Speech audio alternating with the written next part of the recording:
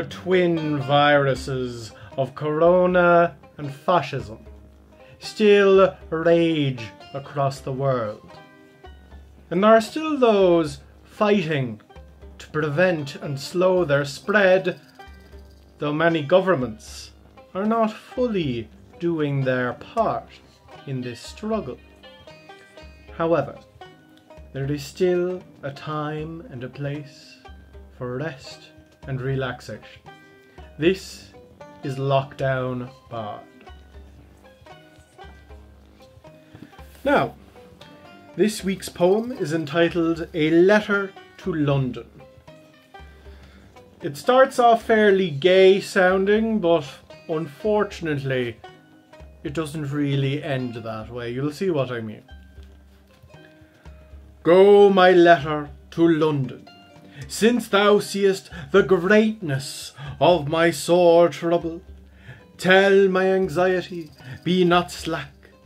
Go now and hasten. Think of the hurt I have suffered of late. Quicken thy bearer's pace. Be not long if thou canst help it. Make no stop till thou seest Finnegan. Happy for thee to go see him, O little sheet with rude tidings, and that he should clasp thee for my sake, and he gazing on thy form. Oh, that I might reach in the guise of a bird, or like a star of the air, across the mighty, deep white cloaked and chilly, so that I might come behold him.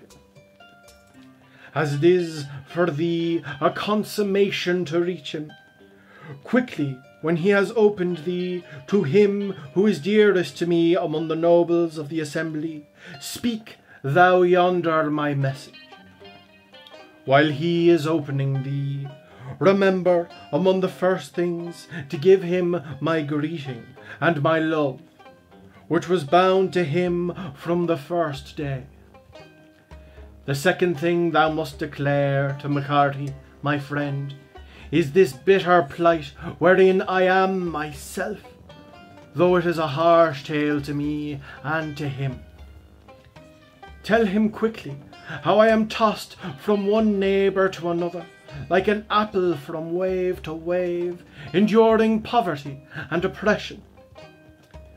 Tell him that, though eager my search, in no place have I found kindness from them for nearly a year, an unreasonable injury to me. I do not perceive their devotion to me, the clan Carthy, worthy of honour. They are men like other men. If they are Gaels, I see it not. For sale or without sale, I cannot get a mighty change, one sod from any of them. All my importance is at an end. If he treats me as they do, I think my fate is even. I have lost the noble clan here, and I am not sure of him.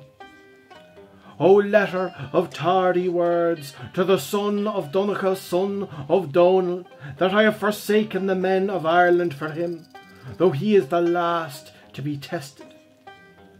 If Finnegan has, or even if he has not, room for a single house in Finton's land, let him relieve my hardship, if he will, for love or for friendship's sake, or because I trust in him, or because of the art to which I am fitted, or because of the persecution that I have borne on his account.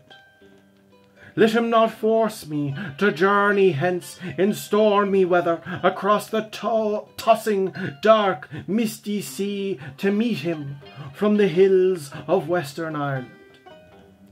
It were enough to stay me from travelling, even if my spirits were nimble, if he deems it painful to my person that I lack clothing and money.